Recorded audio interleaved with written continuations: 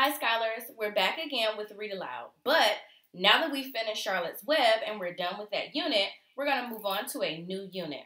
Our last unit was on character perspective, and our new unit is going to be on revising understanding. So I have a what, how, and why poster that we're going to go over before we start reading our new book that I'm really excited about. So the what.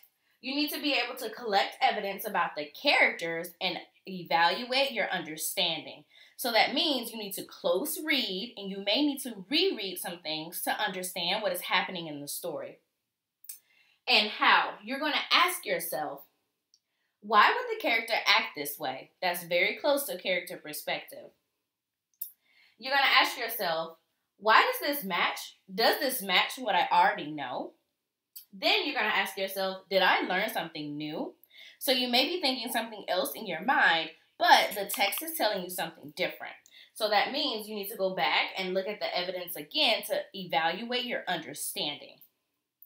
And why we're doing this is to gain a better understanding of the lesson of the story. So, just like we did for character perspective, we're going to continue to do our big idea and our text evidence. I know that some scholars weren't able to see my poster, and now this time I'll just make sure that I put that in our seesaw activity. So for our big ideas, they're written here. You can pause the video at any time to take a look at the big ideas, and I'm going to read them off. Ivan is a gorilla who doesn't like humans. Mac is a human who's a boss at the mall where Ivan lives. Ivan's conflict is so far that he lives locked up in a cage. He lives locked up in the cage at the mall, and he might be lonely. So the story that we're reading today is called The One and Only Ivan. And you can go ahead and open the PDF file, just like Charlotte's Web, and click View Original in order to see the story. I'm going to start with Chapter 1. Hello, I am Ivan. I am a gorilla. I'm noticing at the beginning of the story, which is also attached, you will find something called a glossary. And a glossary is just like a dictionary, but for a book, and it helps us to have better understanding of the words in the text. Hi, I am Ivan. I am a gorilla. It's not as easy as it looks. I'm noticing so far that we already have some important information about the character. The narrator of the book, his name is Ivan, and we know that he's a gorilla. Names. People call me the freeway gorilla, the ape at exit 8, the one and only Ivan, mighty silverback. The names are mine, but they're not me. I'm Ivan. Just Ivan. Only Ivan. I am noticing that he doesn't like the other names that the people are calling him. He likes to be called Ivan, which is his name. Humans waste words. They toss them like banana peels and leave them to rot. So now I'm noticing that Ivan, the narrator, does not like humans. I saw that in our big idea, so I'm going to stop there and write that text evidence. The big idea says, Ivan is a gorilla who doesn't like humans. But now I know I found my text evidence. I'm going to put on page 2. I see where it says, humans waste words. So I'm going to make sure that I write that over here in my text evidence box. Page 2. Humans waste words. I think Ivan is saying that humans just talk too much. They toss them like banana peels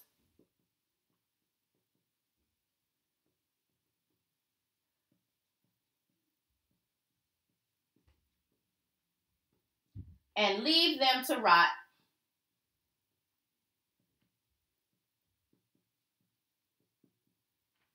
Now I have my first piece of evidence that supports this big idea that Ivan does not like humans. Everyone knows the peels are the best part. I suppose you think gorillas can't understand you. Of course. You probably think we can't walk upright. Try knuckle walking for an hour.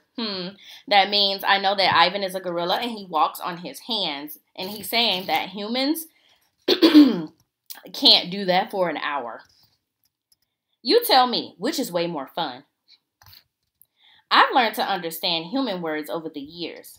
But understanding human speech is not the same as understanding humans. Humans speak too much. They chatter like chimps, crowding the world with their noise even when they have nothing to say. I found my second piece of evidence that matches where it says Ivan doesn't like humans. He said that humans speak too much. So I'm going to add page 3 to my evidence. Make sure you're copying what I'm copying. Humans speak too much.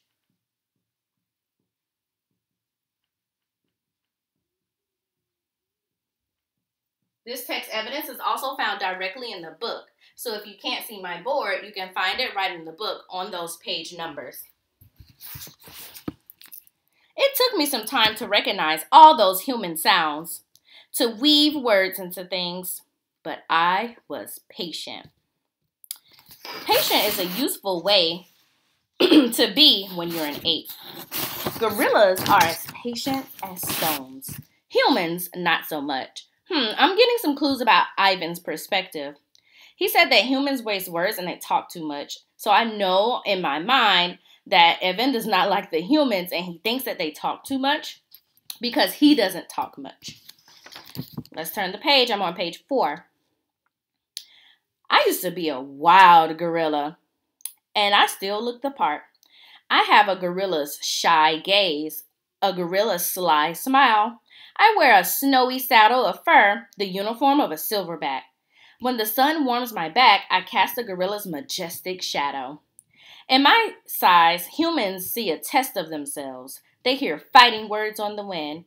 And when I'm all thinking is how the late day sun reminds me of a ripe nectarine. The mightier than any human, 400 pounds of pure power. My body looks made for battle. My arms outstretched span taller than the tallest human. My family tree spreads wide as well. I'm a great ape, and you are a great ape, and so are chimpanzees and orangutans and bonobos, and all of us distant and distrustful cousins. I know this is troubling. I too find it hard to believe that there is a connection across time and space linking me to the race of ill-mannered clowns. Ill-mannered clowns is making me think that that's what he's calling humans because he doesn't like them. Chimps, there's no excuse for them. The Exit 8 Big Top Mall and Video Arcade. I live in a human habitat called the Exit 8 Big Top Mall and Video Arcade.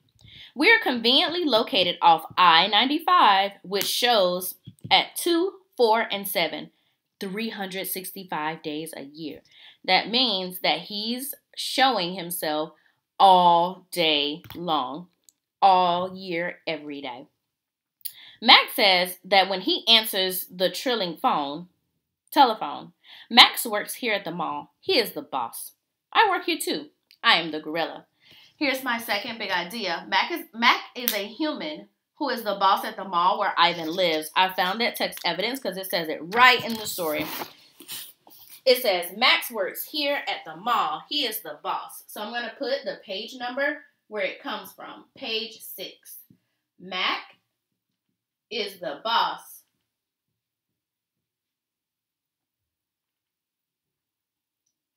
He works here at the mall.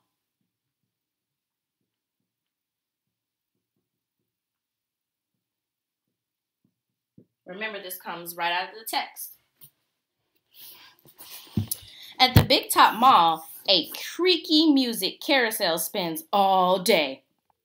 And monkeys and parrots live amid the merchants. In the middle of the mall is a ring with benches where humans can sit on their rumps while they eat soft pretzels. The floor is covered with sawdust made of dead trees. My domain is at one end of the ring. I live here because I am too much gorilla and not enough human. Stella's domain is next to mine. Stella is an elephant. She and Bob, who is a dog, are my dearest friends. I found some new characters, so I think I'm going to add that to my big idea. I'm going to add Stella and Bob.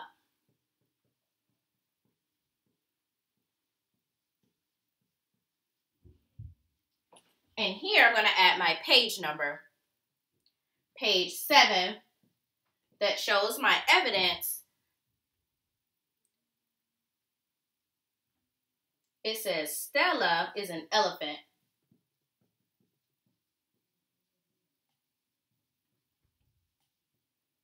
She and Bob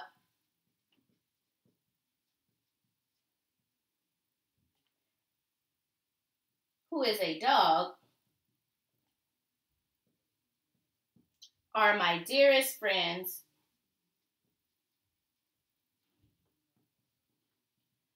Now I have my text evidence that supports my big idea. Now it's going to be your turn to find that last piece of evidence that matches this big idea, but I'm going to keep reading first. 3 of my walls are glass. Oh, let me go back. My domain is made of thick glass and rusty metal and rough cement. Stella's domain is made of metal bars. The sun bear's domain is wood. The parrot's is wire mesh. So I'm noticing that there is more than just one animal at the mall that shows off for the humans.